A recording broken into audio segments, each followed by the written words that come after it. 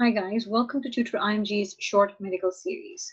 Today we're going to be taking a look at some of the common side effects that patients on antipsychotics encounter.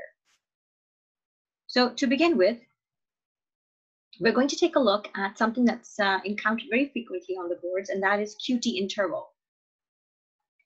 Now, some antipsychotics have a very bad influence on the heart, and that is to prolong the QT interval. And what do? They will lead to an increased incidence of torsades, right? Now, when patients experience this, they can also end up, unfortunately, in cases of sudden death. Now, out of the antipsychotics that we have, usually top of the list is ziprasidone. So if you see this name on the boards, this is the one, this is the antipsychotic which is responsible for causing sudden death in patients through the mechanism of prolongation of the QT interval. Okay. Now, QT interval, what is the value to watch out for? We have a corrected QT interval of more than 500 milliseconds, or basically a change in an increase in QTC of more than 60 ms from its previous value. Patients on ziprasidone can suffer from these changes in rhythm also if they have concurrent hypokalemia, if they have underlying cardiovascular disease, and if they have a pre-existing QT interval prolongation.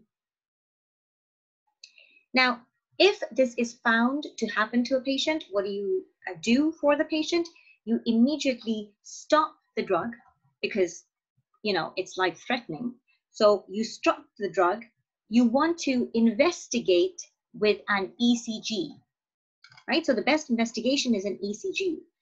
Now, what I want you guys to understand that although an ECG is the best investigation, we do not offer or do an ECG before we start the patient on ziprasidone, unless, of course, they have an underlying reason for being at risk. Like, for example, if they have an underlying CVD or they already have an underlying documented heart rhythm problem. In that case, you will want to do an ECG before you start the drug, and also when the drug reaches therapeutic levels.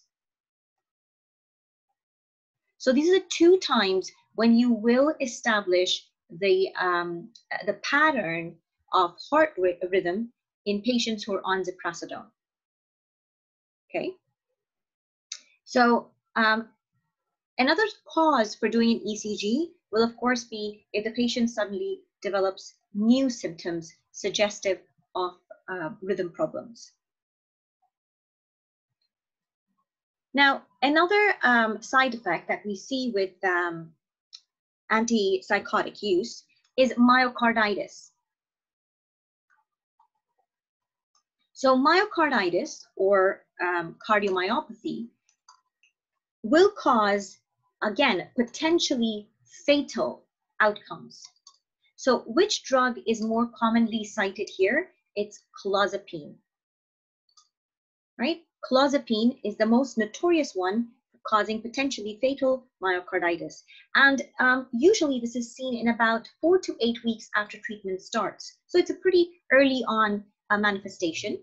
And it's supposed to be a hypersensitivity reaction.